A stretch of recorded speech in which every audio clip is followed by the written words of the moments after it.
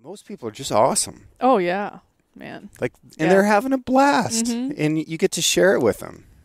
Yeah, that's one of the things that is one of the super fun parts. And we were just talking about this, was you get to go hang out with some of these people for 5 days, and you have a blast. Like, you show up as probably never meeting them. Usually when they're showing up at my place, I've talked to them on the phone, maybe even just through email, depending on, how they like to communicate. And, they show up as strangers and you leave as friends. I've had 2 clients just call me this morning just to BS, just because they're buddies now, Yeah.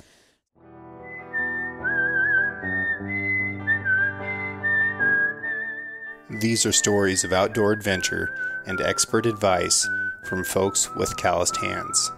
I'm James Nash, and this is the Six Ranch Podcast.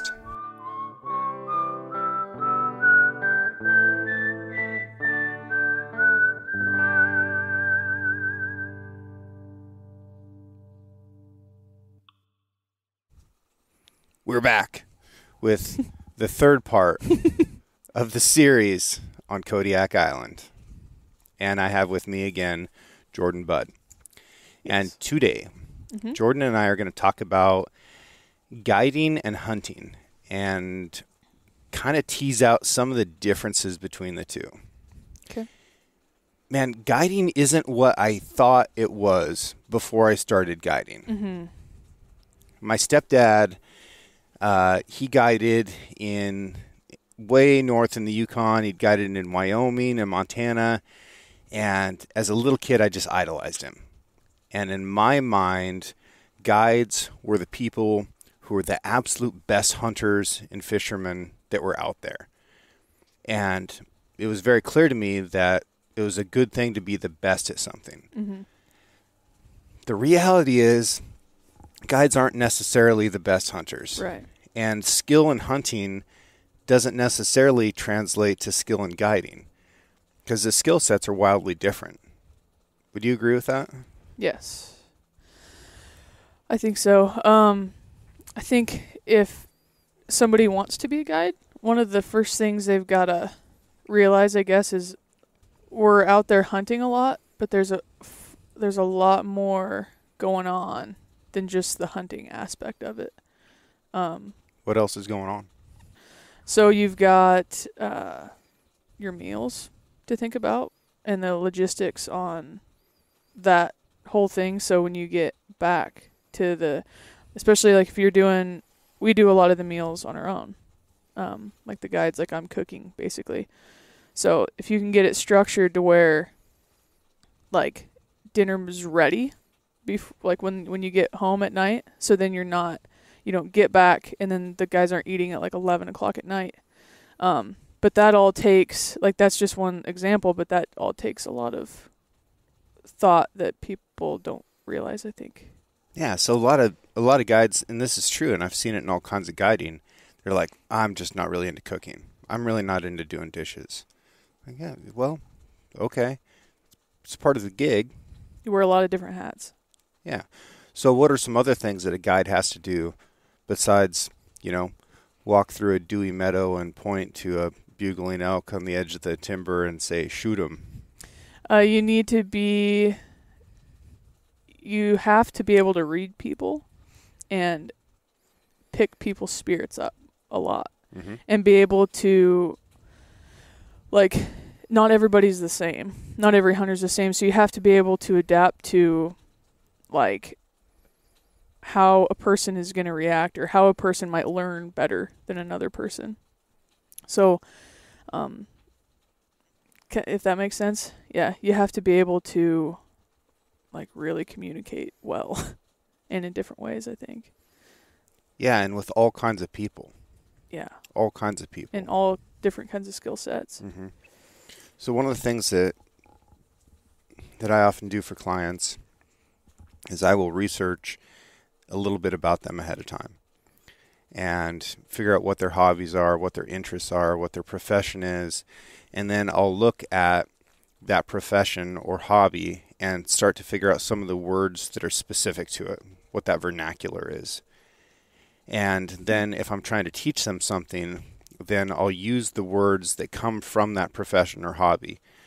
So if I'm working on somebody on their fly fishing cast and they're struggling with it, and I know that they're a golfer, I might try and pull up some golf terminology. And that sort of gives them a solid foundation to stand on and a comfortable space, because they're like, oh, I've golfed a lot. I'm good at that. I understand what he's saying. I can apply the same principle. Mm-hmm. And you can usually find something. And even if it's a little bit of a stretch, it tends to settle people down and put them in a headspace that's a little bit better for moving forward and progressing. So teaching is a huge part of guiding. Yeah. And, you know, I say that I'm always willing to learn, but I'm not always willing to be taught. And it's the absolute truth. So you also have to be able to understand, like, when you just need to back off. And sometimes people would rather sit there and struggle on their own than have somebody explain to them, you know, the way to fix the problem. Yeah. It can be interesting because, you know, you'll be used to, say there's like a big deer. I've been in this situation a couple times, and you know, you need to really hustle. We needed to hustle to get on the ridge. Like right now it needs to be going down. And, you know, I got up there and the client was still back a ways, coming, you know, as fast as he could. But that's some time where, like, you cannot get worked up. Like, hey, we got to go do this, like, now, or you have to be very, gentle is not really the right word, but basically you have to be kind of gentle with, how you react to something like that, or how you motivate them to get up the hill or whatever. Because if you're like all frazzled, like, hey, you need to be up here now, and, you know, like, go shoot him, it's gonna be it could be a bad situation, rushing people. I think the tarpon fishing guides have got to be some of the worst, because my clients that come and fish with me after they've been tarpon fishing in Florida, they're really tense up and they're nervous. And I've had multiples of them be like, wow, you're not yelling at me. It's like, no, I'm not yelling. We're fly fishing. Yeah. Like we're trolling in the lake. Like, this is relaxing. It's peaceful. We're happy. We're having fun. Why would I yell at you? Because you missed a fish. Oh, well, we're not trying to feed ourselves. Like, it's going to be okay. So I think that kind of goes into a really important guiding principle for me. And that is that I help people achieve success the way they define it. I like that. And I start in the parking lot. So I now will ask people, like, how do you define success today?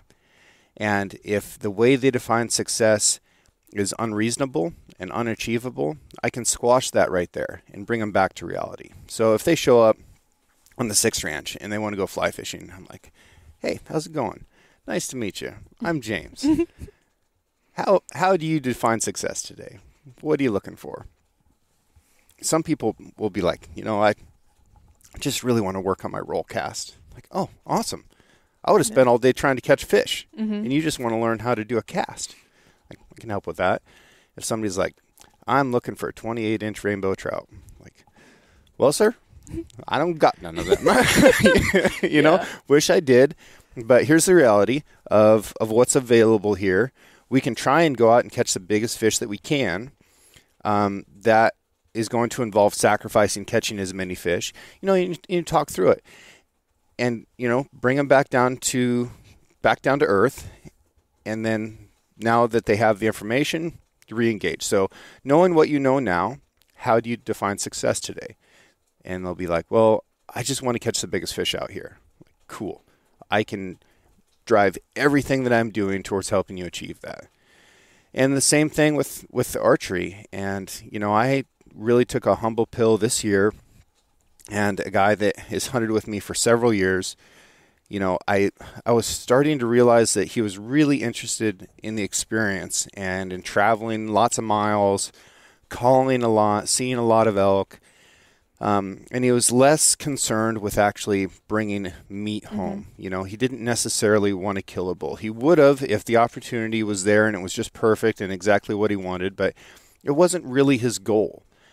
And, it's hard for me because that's very different from what my goal would be if I was in his situation. But I'm not. I'm in my situation. Mm-hmm. He's in his situation. And my situation is one where I'm trying to help him be successful. And he had a great time. This was his best hunt ever. And he told me so. And I don't know if he ever even drew his bow. He saw a lot of elk. He traveled a lot of miles. He had a great time. But yeah, so it's just different, Yeah. I think I really try to not vet them ahead of time, but give them very realistic expectations. Mm-hmm. But I need to start asking more of like, what do you want on this hunt? So last year, I had a guy that came mule deer hunting, and we glassed this buck up. It's like a 3x3, bedded on the hill, and I saw him from a long ways away, and we put the spotter on him, whatever, and I'm like, I think we could do better. Like, we could look for a 4x4. Like, we'll be able to find a better deer for you, I think. And he's like, I kind of want to make that stock. Like, I kind of want to try to shoot him. I'm like, okay. So we go up, and it was like a 6-hour ordeal. But we got within 30 yards, and I cow called and made the deer stand up, and he shot him. And the dude was like over the moon excited about it. And he's like, I've been trying to kill a buck for, it was like 10 years or something like that. And he's like, this is like my first buck I've ever killed with a bow. And so it was one of those things where I just assumed since it was a 3x3, he wouldn't want it. Mm-hmm. Like, right. That's just one of those things. 'Cause then you get, you get some guys on the other end of the spectrum too that, have never seen a mule deer before maybe. And you'll roll out and you'll see, I like glass this mule deer up, and this gentleman just like didn't even look at it, just asked me how big it was, inches wise. He'd never seen a mule deer before. So you get people like on totally different ends of the spectrum. That communication thing is big because, those guys are spending a lot of their hard-earned money that, who knows, like that could be their only trip that they're going to go on, and, once every 2 years, 3 years, 4 years, whatever. So you want to give them like the most realistic expectations that you can for your hunt, so they're not going into something thinking it was a super good, like a cheap mule deer hunt, and they're going to get to shoot at like a 180, right. I've been thinking about this quite a lot lately. And if I were to break it down into what I enjoy the most and enjoy the least about guiding, the answer is the same. And it is the clients. So truly what I enjoy the most about guiding are the clients that I get to guide and the people that I get to meet. And most of them are wonderful. Yeah. And they, whether they're affluent and business owners, from a very diverse field, everybody's an expert in something. Mm-hmm. And you get to hang out with them for, mm-hmm. Hours or days and learn about their lives and, what makes them tick and how they got to where they were.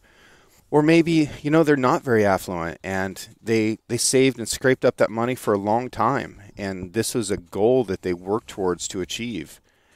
And even if it's a half-day fishing trip, it's still, it's a significant amount of money to spend. And I have a lot of respect for that because as a kid, I thought that it was something that was unachievable to ever like be guided, to go on a guided hunt. Yeah. And then I changed that mindset to working towards that so that I could do both, so that I could be a guide, so that I could hunt on my own and go on hunts that required a guide. And there's something very special in each of those. Now, the other side of the coin is that sometimes the clients are the worst thing about guiding.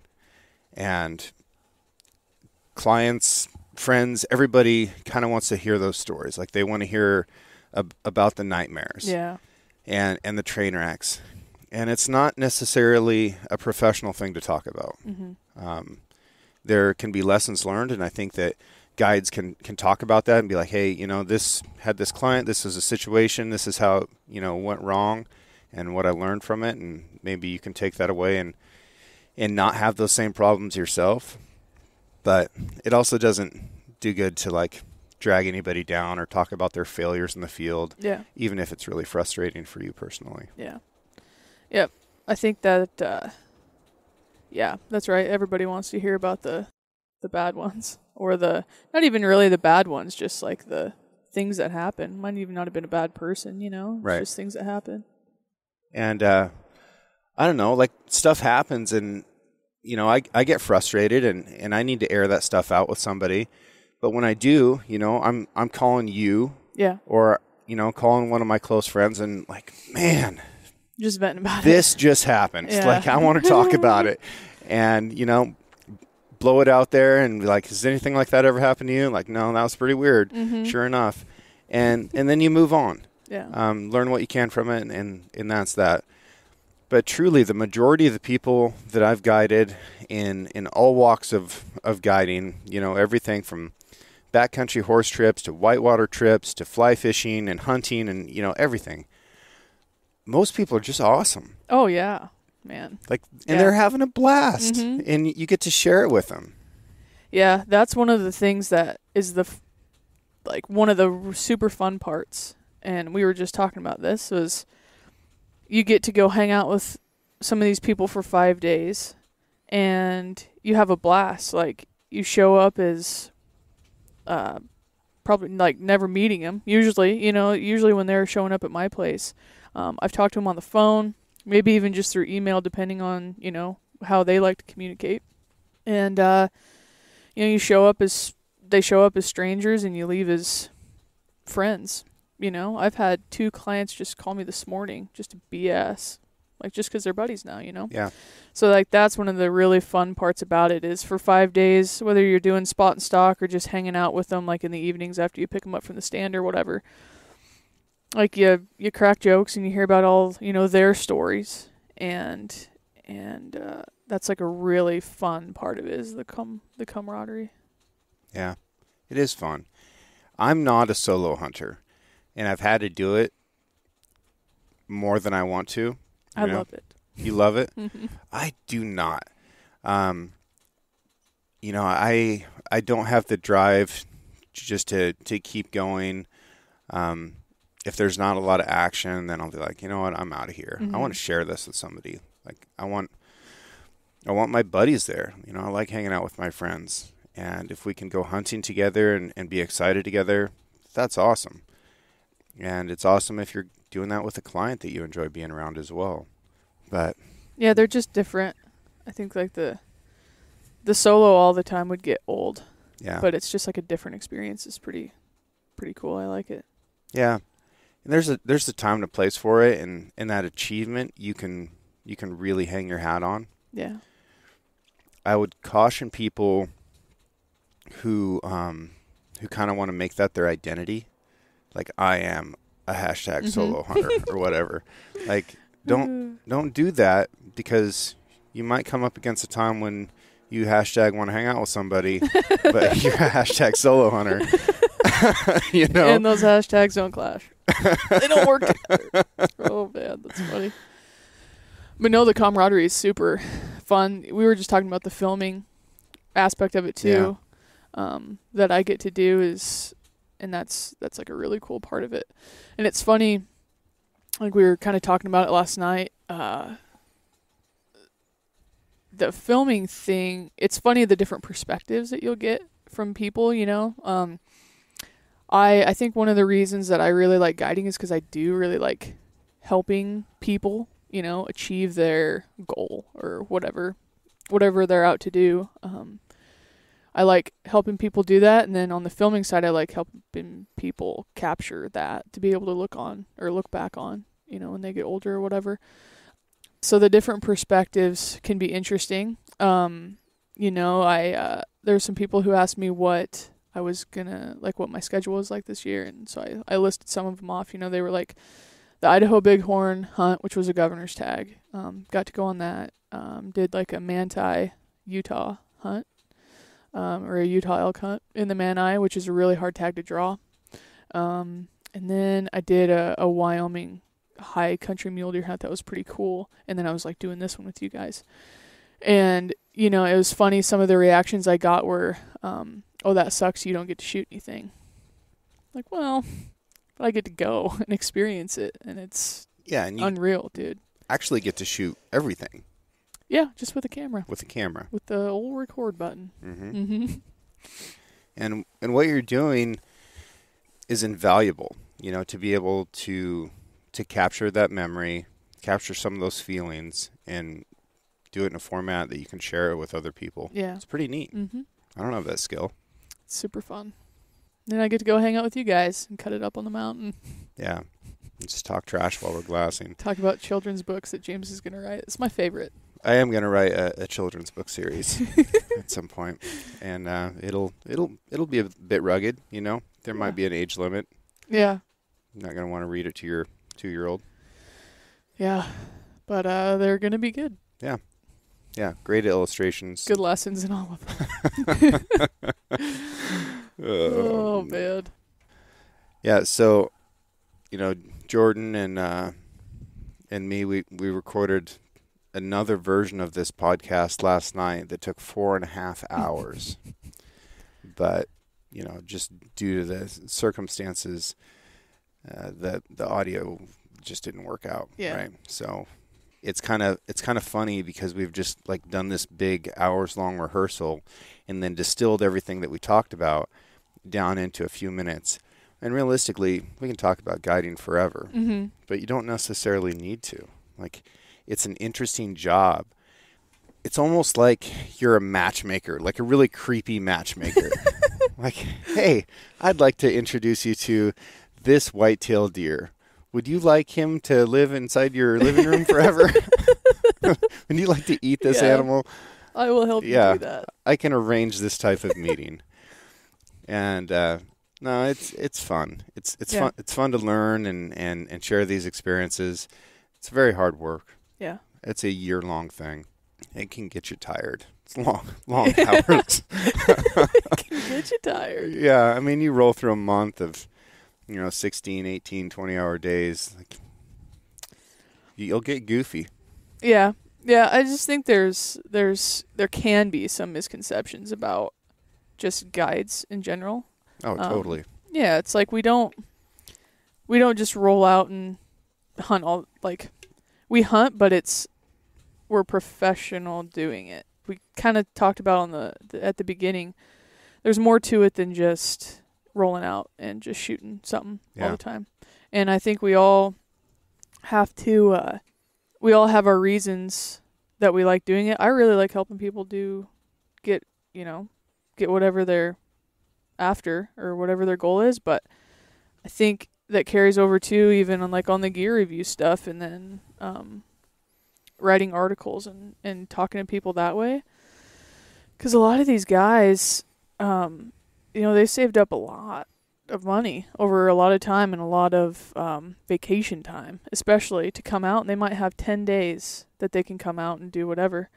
And whether that's guiding or helping them with their gear stuff, I want to make sure that they get the most bang for their buck, if you will, on those 10 days, because that's all they're going to get. And they've been looking forward to it forever. So if they could have a gear failure and it might screw their entire hunt up, or it's going to screw 3-4 days of the best time to hunt or whatever. So yeah, I know you like helping people.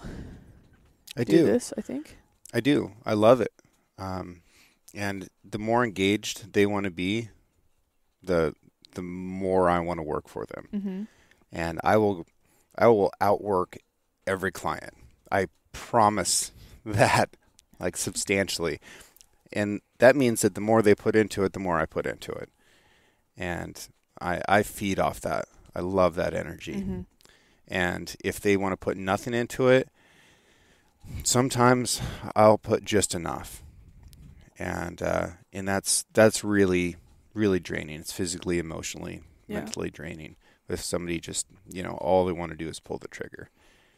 And you lose creativity, and you can kind of lose sight of why you're there. Yeah, definitely. It's interesting that different people with the different skill sets is fun. I had an antelope client this year I guided that He was hunting with a stick bow.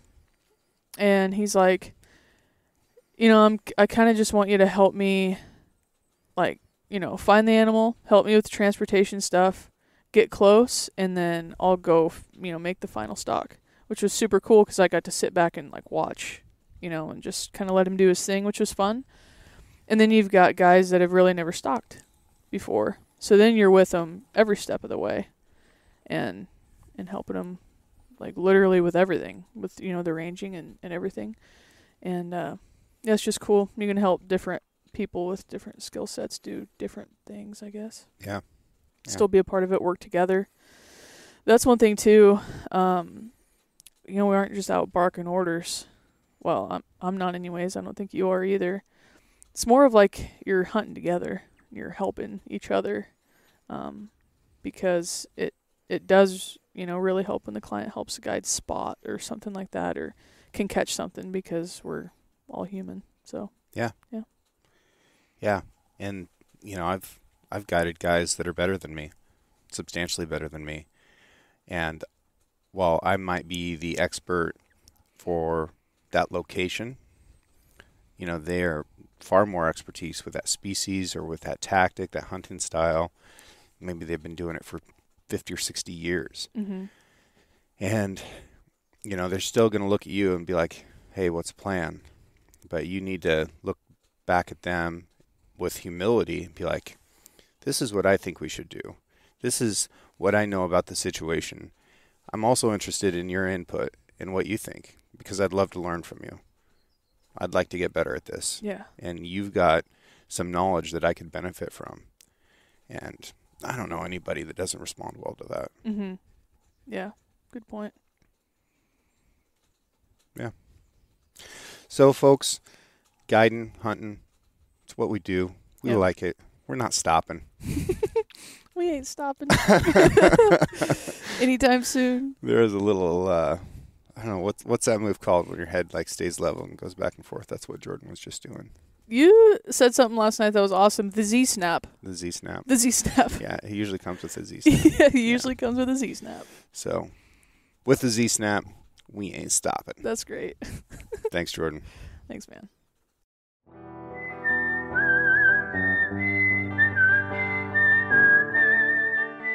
Thank you for listening, and I hope you enjoyed the show. This episode was edited by Emily Brannigan, with original music written and performed by Justin Hay. Artwork for the Six Ranch podcast was created by John Chatelain and digitized by Celia Christofferson. If you enjoyed the show, I encourage you to share it with a friend and subscribe. You can find photos and more content on Instagram at Six Ranch Podcast. I'll catch you next week.